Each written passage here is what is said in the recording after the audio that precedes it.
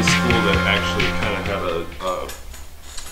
a really kind of art specific, like a pretty high caliber arts program for a high school, and that was actually, in hindsight, like a really great thing. I had a couple really cool teachers in high school actually that, you know, I would say even at this point kind of had like a pretty big impact on me, because, you know, it's like when you're younger and you have a certain, I guess a certain way you're thinking about things, or you have a certain impression in your head of like, this is what art is and this is what art isn't. And I just had teachers that basically, or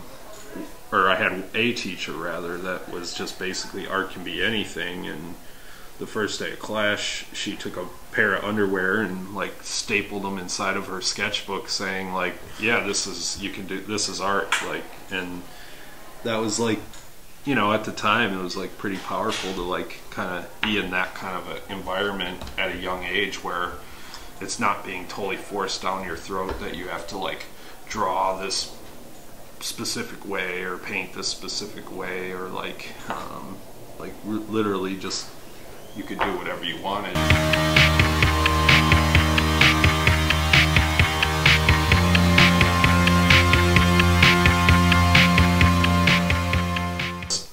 There wasn't that much of a precedent, you know, in 1997 and 98. Like, there was a lot of street art stuff going on still at that time, but like in terms of like now, it's almost like this whole like street art graffiti thing is like mainstream. And so I guess what I was doing at the time, I guess my style or whatever you want to call it, wasn't really, they weren't jiving with it? They weren't accepting it really, and so it was kind of a struggle going through school there. And you know, but right, like around, like I was doing tons of like graffiti and street stuff as soon as I moved to San Francisco, and you know, I started getting more into wanting to kind of make work that was a little bit more socially responsible, I suppose, than like graffiti. In what sense? What do you mean? I guess like just something more than just running around writing my name on everything, like something that maybe could have some kind of more of a social impact, more of a message. Coming out to San Francisco, immediately you're kind of like living in this liberal bubble, but you also, coming from the Midwest, which is a fairly blue collar, conservative, not super conservative, it's kind of middle ground, but it's definitely more on the conservative side. Like, you know, you're not as especially as like a younger person, you're not seeing like the potential for like, I don't know, a lot of things, I suppose. And like coming out here, you know, it's like in San Francisco, you're immediately kind of exposed to like liberal politics, and you're seeing how like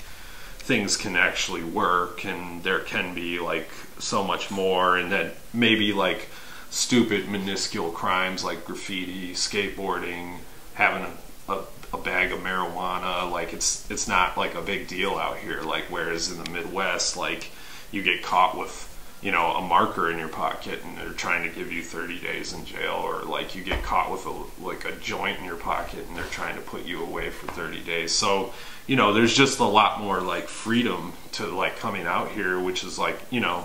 it lets things like it lets things thrive a lot more, I think. You know, I grew up running from the police for skateboarding. I mean, that's absolutely insane when I think about it now.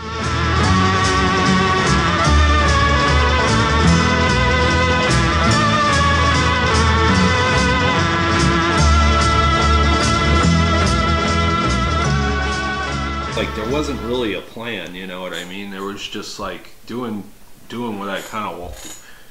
doing what I wanted to do, and opportunities arising, and sort of just either taking them or not taking them and trying to do big things with them. I guess I would say too that like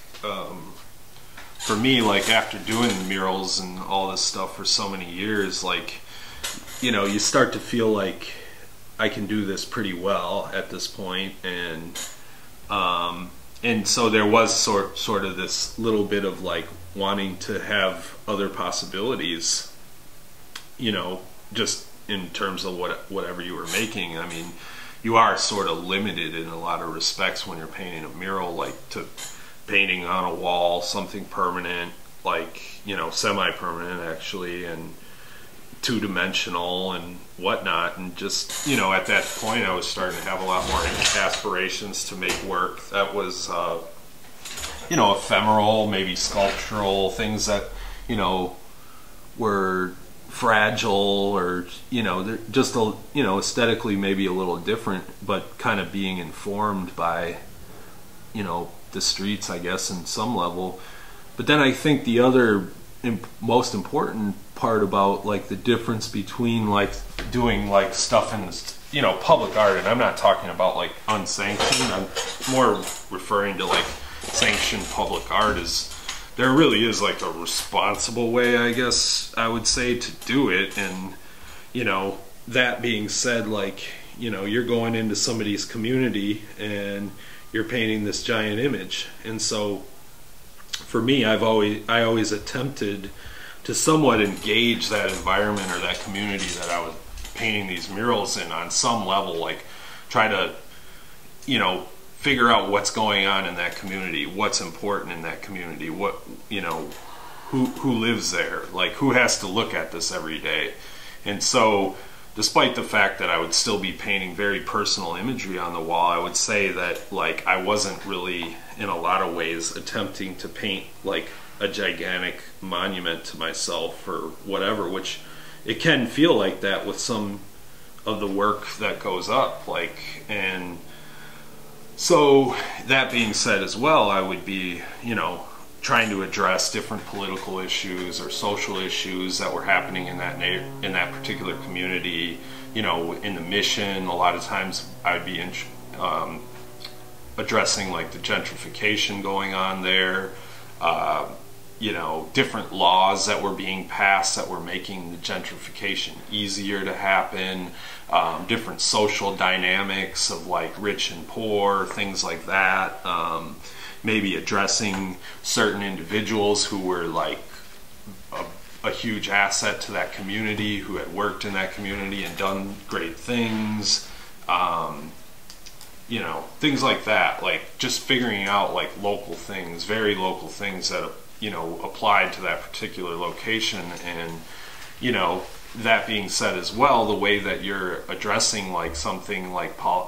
any kind of political issue in a public art piece, you know,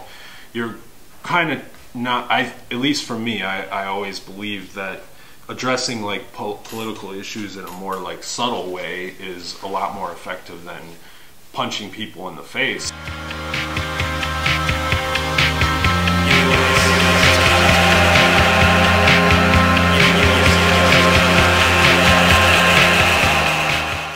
That's kind of, yeah, keeps it interesting.